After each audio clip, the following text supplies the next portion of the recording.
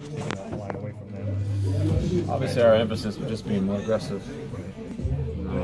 We stayed in the more aggressive coverage tonight. It's actually a coverage that can give up more threes. Okay. To be honest with you, but it just helps us. I think just play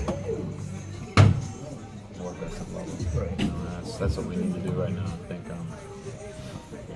I think the soft defense kind of carries over to a soft offense sometimes. I don't know. We're trying to find our way still, but we did enough to win. What do you think offensively over the top tonight?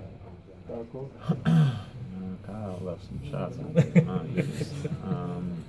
I think for the most part we moved the ball really well. I thought we had a good presence in the paint. Dwight was digging down the board, some great offensive rebounds, and just him rolling to the basket. I thought opened up some things for Dennis, and I thought I don't know what our stats were. We finally shot the ball decent. I feel like we just had a bad shooting stretch as a team.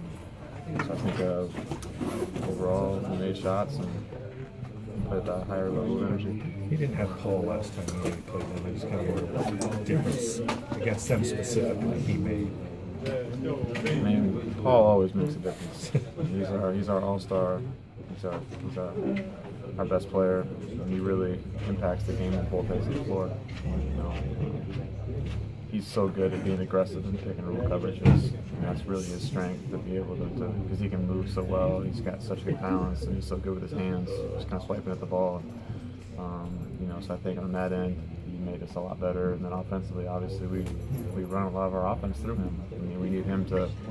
He's a four-man, but he doesn't just post up. He doesn't just pop. Like, he's a guy who we get the ball to, and he makes plays for us.